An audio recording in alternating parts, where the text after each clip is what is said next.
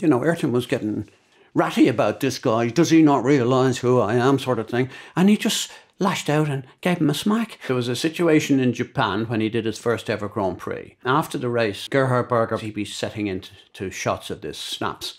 And we got Ayrton on it. Gerhard just looking for aggravation, which is second nature to him. He kept saying to Ayrton, you need to go down and see that Irvine.